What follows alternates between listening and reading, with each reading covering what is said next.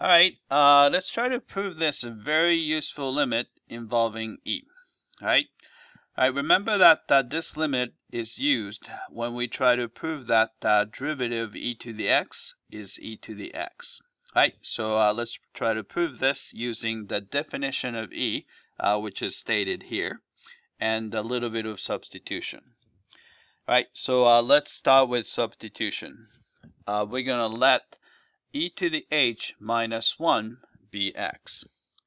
By adding 1 to both sides of the equation, we know that e to the h is equal to 1 plus x. By taking the natural log of both sides, we can isolate h. H is equal to natural log of 1 plus x. Alright, we know that h is approaching 0. How about x?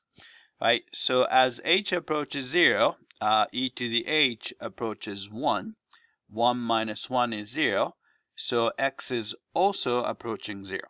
Right, so let's consider this following limit. Right, you notice that I took the reciprocal of the original limit.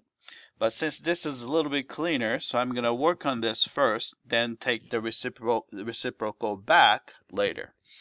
Alright, so using the substitution, we can rewrite this limit in terms of x. Alright, so h approaches 0 becomes x approaches 0. And h is replaced by natural log of 1 plus x.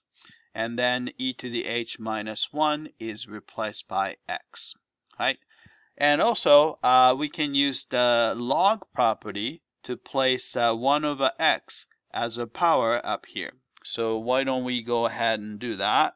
So we're going to get this limit here. Right? So limit, so you can see that the 1 over x is up here. Right? Since natural log is a continuous function, we can squeeze this limit inside the natural log. So which gives us this. Right, so you can see that the limit inside the natural log is exactly the definition of e.